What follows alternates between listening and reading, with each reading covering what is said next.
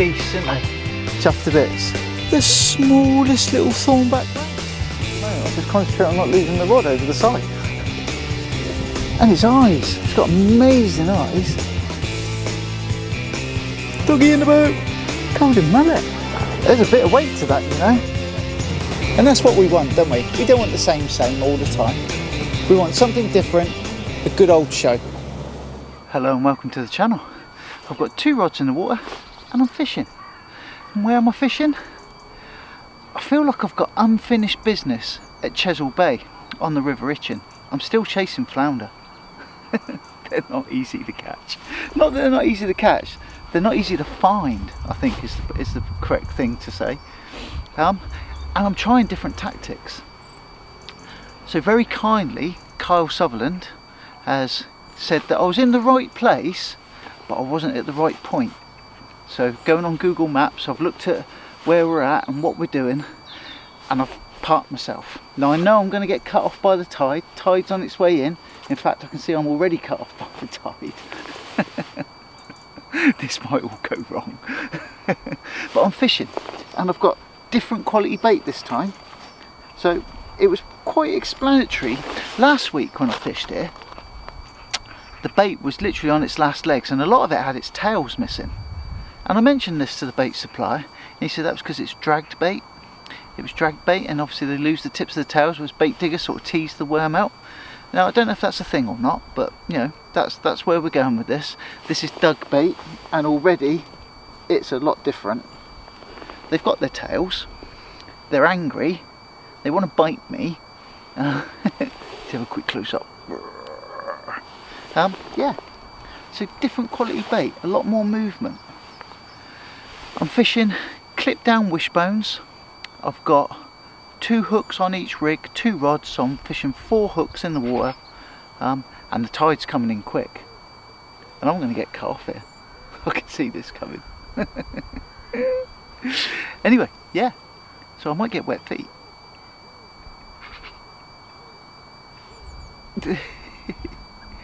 I'll give you a bit of a spin round and you can have a look, see where we're at.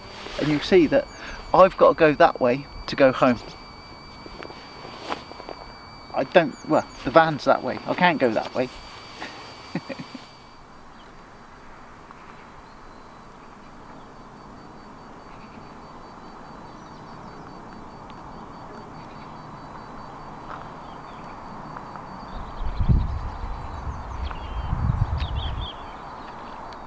Just looking at a ripple on the water over there. It looks like a fish is cruising around the bay. Anyway, let's give you a show and give you a look. And when I bait up next, because you know I'm always keen to get a bait in the water, get the line out. So they're out and they're doing their thing, they're fishing. I've got to move my tripod actually, and you can see what I'm up to.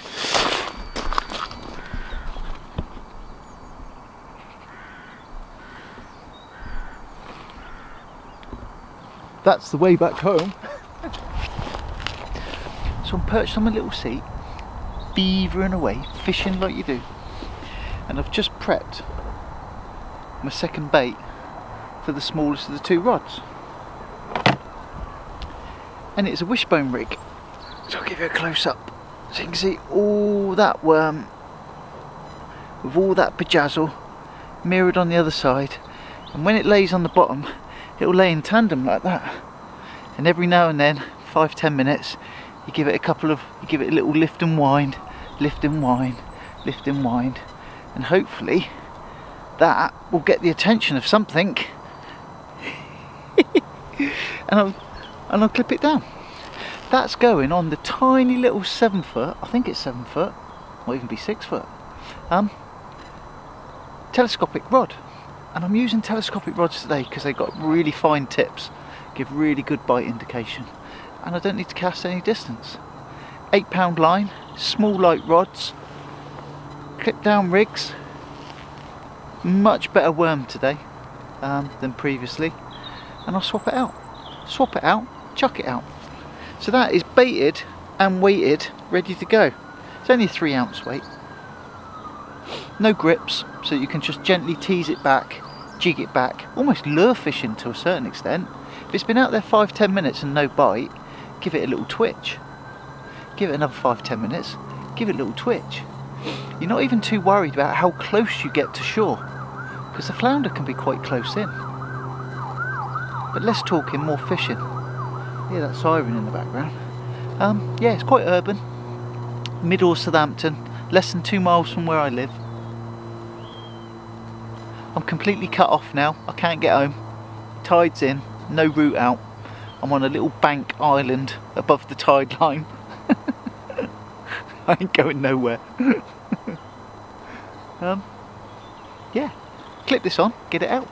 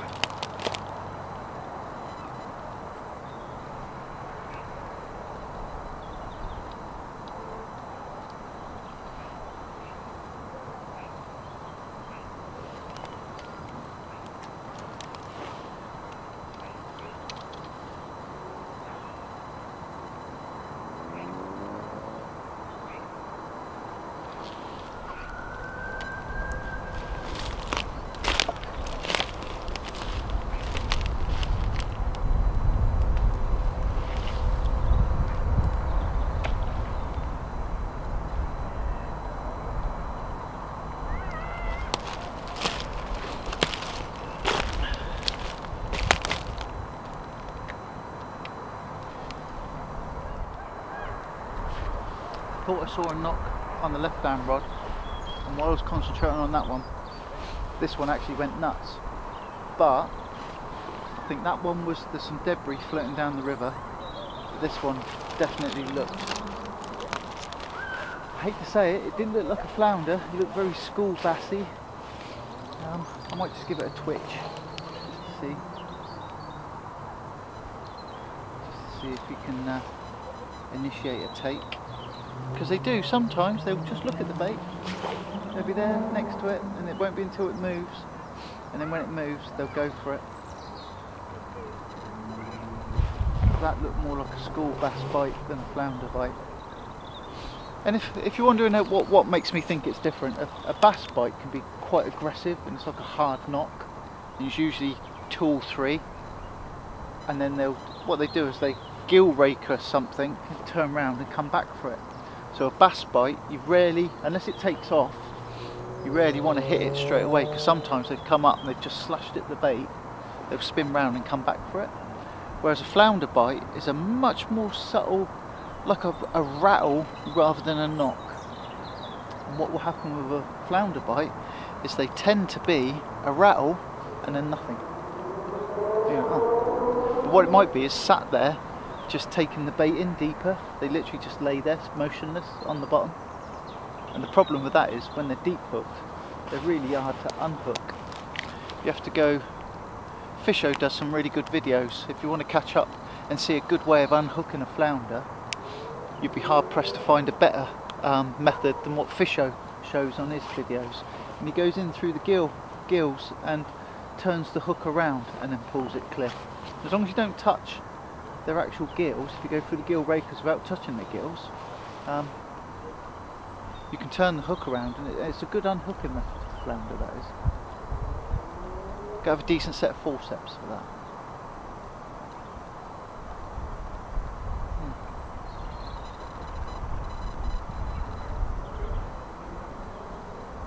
So this one did get hit quite hard, but it hasn't come back. It was a hit and run. I'm using a 3-hook flapper on one of the rods now. I've swapped the wishbone rig over to a 3-hook flapper, but it's been made up using power gum stop knots. So that means I can move the rig around. So I'm fishing one below the weight, as in it's slid all the way down to the imp at the bottom, and is fishing below, and the other two have been moved down slightly on the rig, in case that, because there are going to be school bass here. So I'm still fishing that rig with one trace with ragworm on it for flounder, because it's hard on the bottom and it's away from the weight, and the other two, because the rod, I've moved the rod up slightly to point up in the air 45 degrees, and the others will be flowing in the current just on or just above that bottom layer, you know, 4 to 6 inches something, just wafting around, whereas the other one will be pressed hard against the bottom. And that's just to give myself some sport, just to see if we can twinkle something out. And when I say twinkle something out, it's going to be hard work teasing anything out of here today. I can see it. It's all stacked against us. But gotta try. I've got it in my bones that this place fished so much differently 25 years ago, and it's quite shocking the difference that can happen in one person's lifetime. One person's lifetime, you hear of things where people say, oh, global warming this, or air pollution that, and all those other things. But how much of a significant change can there be in a waterway in such a short period of time? And the surprising thing is, if you listen to anyone that tests and looks after, the water quality is better. Maybe the water quality is something to do with it. I don't know. But the fishing for pop bait, the water quality, plastic pollution over nitrogen pollution. When I say nitrogen pollution, everything that we're putting everywhere and washing off the fields and working its way into waterways and stuff. I'm no expert, but I do take an interest. I do try to think these things through and what could possibly be going on. Yeah, it's really quiet. Had one knock, almost like, don't give up yet, keep your spirits high, dink dink, I'm here. But didn't want to come and say hello.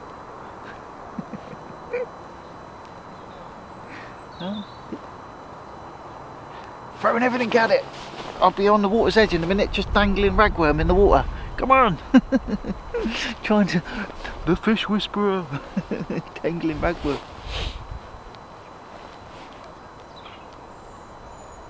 It's about high tide now, but Southampton water has a double high, so it comes all the way up, drops a little bit, and then comes in again, and then it will drop away.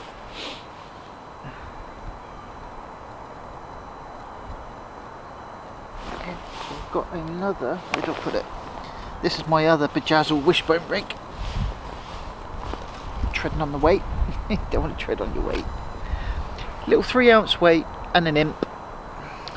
The top of the rig, if I did want to clip it down, because it is quite long, SRT spring between beads.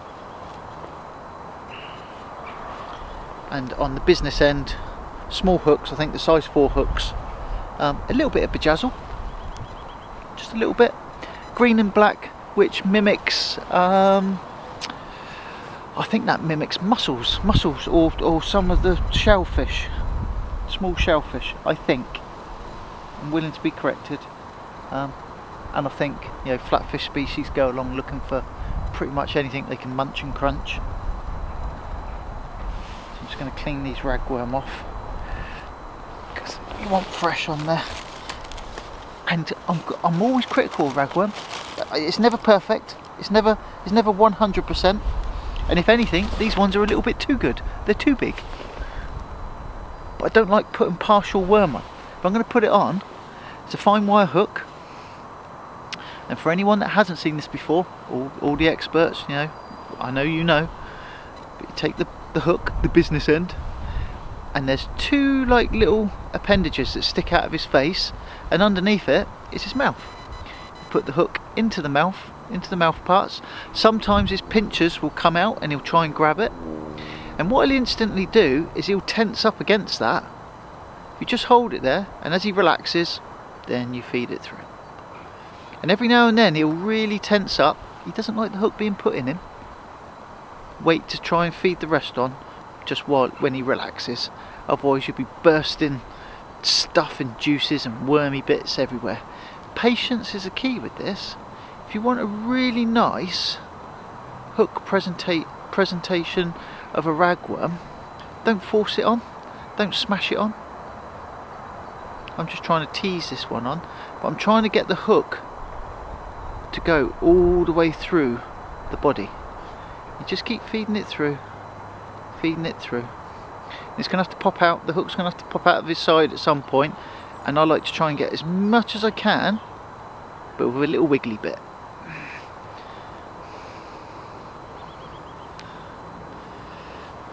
And that's what you end up with.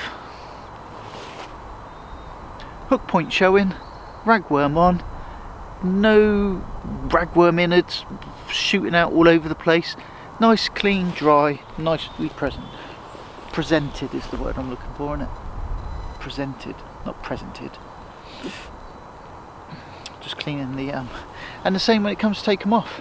You hold the top of the hook and slide your finger all the way down. Be careful of the barb, that you don't catch your finger on the barb.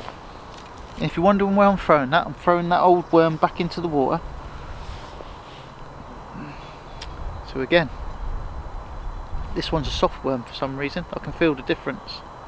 Into his mouth parts, let him tense up and relax, and then feed the worm on. I always pull faces. I can even feel myself doing this. I always pull faces. I do feel for the critter a little bit.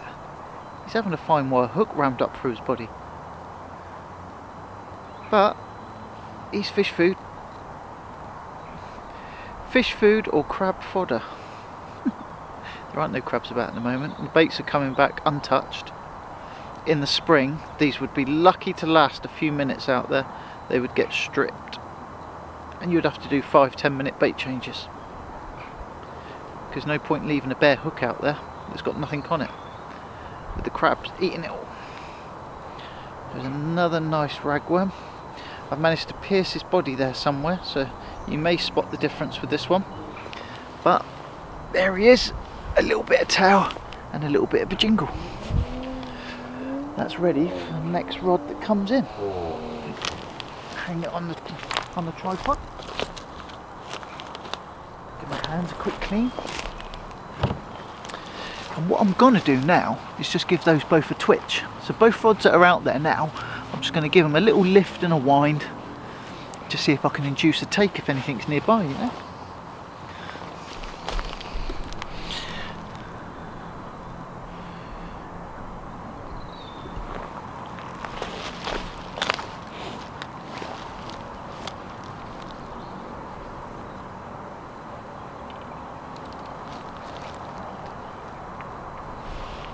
So the rod's just gone over and it's caught me completely unawares, and even though this is a light rod, you can see the bend. It is a light rod, but it's got a fair old bend in it. I've got to set the drag light because of how light a line I'm using. This has given me a right old scrap on this light kit. Cool. He's a fair old size. I've got to fish so lightly with this because the line is so light, the rod is so light. Oh, he's a gorgeous fish. Don't lose him, Mark. Don't lose him. Don't lose him. If it looks like I'm fishing awkward, it's because I am. Oh, that is a stonking fish for here. That is absolutely amazing. Look at that. I'm fishing 8-pound line. A really nice setup. Look at that. That is a stonking bass for here. He had this rod bent over double, and look at that. He's lip hooked. Just try and get that hook out nicely. What an absolute stunner. Just try and be careful that I don't get gill raked. Let me just get the discorder. There's quite a bony section to the jaws there. That's it, that's nice. Let's get him out. Let's give him a rinse off. And a show. Give him a rinse off.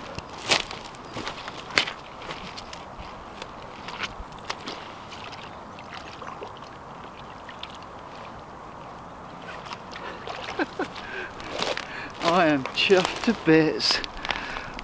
What an absolute stunner. Look at that. I'm not going to do the force it into camera shot to make it look bigger than what it is. I don't know. I'm not even going to weigh him because I want to get this one back in straight away. What a stunning fish. Look at the mouth on that. And he's bristling. Absolute. Look at that. I think you can tell I'm happy. I'm chuffed to bits. That is a stonking bass for here.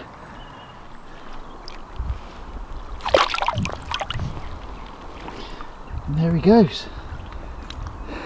So I haven't had target species yet, and it's all got very difficult. Just had about an hour's worth of rain. I've got no shelter. I'm soaking wet. Oh, excuse me. I'm struggling to keep warm because it's that, you know, that deep bone-chilling cold, and with the dampness just set in right next to the water, yeah, it's cold, proper cold. But that bass, that lightweight rod. Let me just have a quick look at it. It is a. Does it say on it? Doesn't give any specs. It's that cheap that it doesn't even put specs on it. It's a 10-foot telescopic rod, and it bent like the clappers. That bass wasn't particularly big. You know I'm rubbish at judging weights. Every time I try and judge a weight or give a weight guess, I'm always miles off. I'd like to think it was £1.75, £2. I don't know. I'm rubbish at that. I didn't weigh it because I was keen to get it back in the water. He was very, very light hooked, and he had 99% chance of going back good. So I just smashed him back in the water. And I hope the footage of him going back came out okay. So yeah, so I'm still holding out for a flounder. So the little small rod has got the clip down wishbone rig on, loaded with one ragworm on each hook, and the longer rod, which I am firing out a little bit further now, out into the bay, it's got a 3-hook flapper, the one that we done on the channel, but because it's got power gum stop knots, I've adjusted everything down, so the bottom hook, none of it's clipped down now, so you don't have to use the clips on that rig, you can use it as a flapper. I've slid the bottom hook all the way to the bottom, dressed down the other two, so I'm fishing one below the weight, even though it's above the weight, but the bait is below the weight, and the other two are flapping, and that's what just caught that bass. Well, I don't know if I could catch it on film, but he went all round the bay. He even came and swam in along the shoreline, and he was taking line off that little rod. It's got 8-pound line on that little reel, and I had to let him take it. I had to let him run. The rod was maxed out and he was still running, and something you rarely catch on camera. It's quite difficult, but when you got a bass and you see the flashes, it silvers in the water, it gets your pulse racing. It's quite exciting stuff. I enjoyed that. That was really nice. A nice size schoolie bass on a light rod that you could see in the water. I enjoyed that. It was good. So I'm struggling to film. I'm cut off. I can't get back to the van yet. I don't know if you can see the rubbish in the background. This berm in the river that I'm on collects rubbish. And one thing I will say, every time I come, I take a couple of bags of rubbish home with me. But I've had a bit of a result. So I emailed my local MP, Environmental Health, Council, Southern Water, basically anyone that I could think of that might listen, about the pollution here, the plastic pollution. And even though it's not my work, because I can't take credit for it, I've had it confirmed, they're going to put a plastic catcher in this bay later on this year. They're waiting for funding. Some charities are involved.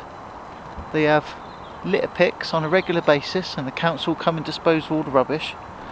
But if I'm trying to say anything, all of this, none of this has been put into the river deliberately. All of this is washed into the river from waterways, drains, the ones in the road. So if your little plastic doodah goes in the gutter and you're miles away from the sea, it's going to get washed into the waterway, it's going to go down a river into an estuary, and it's going to go out to sea.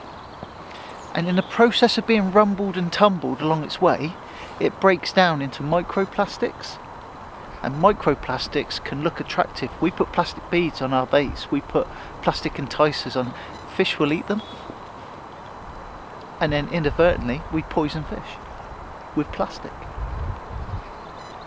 So in the background, I'm hoping you can see that this is collected, because it's on the bend of a river, generic plastic waste that's gone into the waterway. And possibly none of this has been introduced by anyone throwing something into the river. It's all gone down a drain somewhere else and been washed into the river. Heartbreaking to see, but this bit is going to be sorted soon. I'm going to have to clean the lens because it's raining. Camera's not waterproof. I'll get back to you in a bit. I just thought I'd snatch a quick couple of minutes between rain showers. It stopped raining, still misty, murky. It's cold, it is really cold. Can't feel my feet and my hands. I'm struggling just as I get them warm, just as they're starting to feel, then I have to bait up again. Even my lips, my face is all cold. I've got a job to talk. But yeah, I'm going to keep coming back to this place. I'm looking forward to fishing this during the spring, to be honest, because I think it's got potential. It's got real potential. The way it's fishing at the moment, that's south coast winter fishing this time of year, January, February. It's always hard work, always hard work. But winkling that bass out earlier, that's made my day. That has made this session totally worthwhile. I've got some bait to burn through. I've got some bait that still needs using up. I'm not going to try and save that for anything else. And I'm still cut off. I'm landlocked at the moment by the tide. But the tide, I'm watching it, it's just on the turn now. It's just starting to turn on the ebb. So I've probably got about an hour, hour and a half. So if anything happens, of course, I'll come back to you. But as it stands, it's looking pretty grim. And the rain started again, so I'm going to have to put the camera away. I'm struggling because it's raining. I'm into what is another decent bass, I think. I think you can tell by the way the rod's going. I've got a very light drag set. I've only got 8-pound line.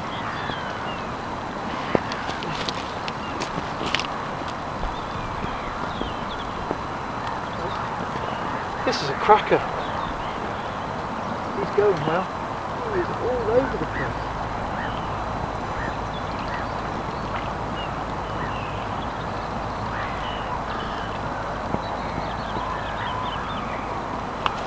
Oh yeah. Stunning fish. Stunning.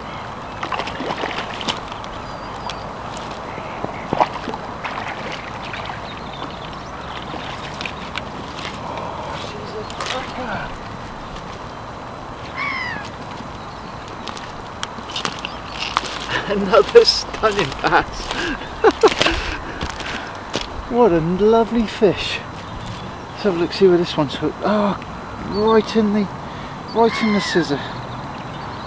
My hands are that cold, I've got a job to... Oh, mate, right. My hands are that cold, I can hardly feel it. There we go.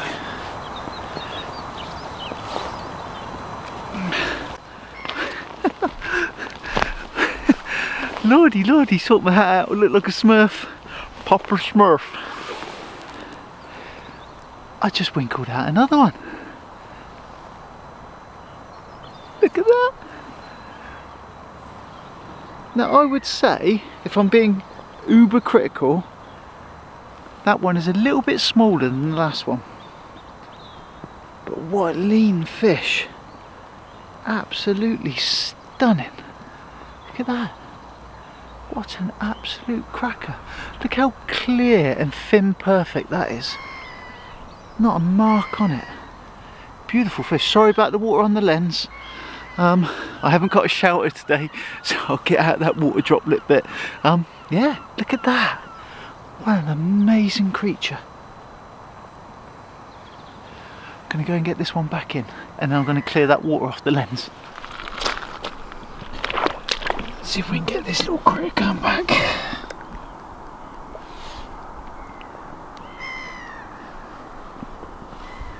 And there it goes.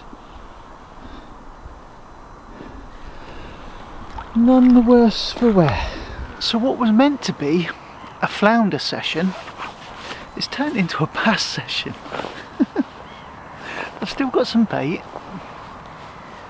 The tide is starting to run. It is starting to run, so that's probably switched the fish on. I'm going to bait up. That's 2 now on the 3-hook flapper. Stick with it.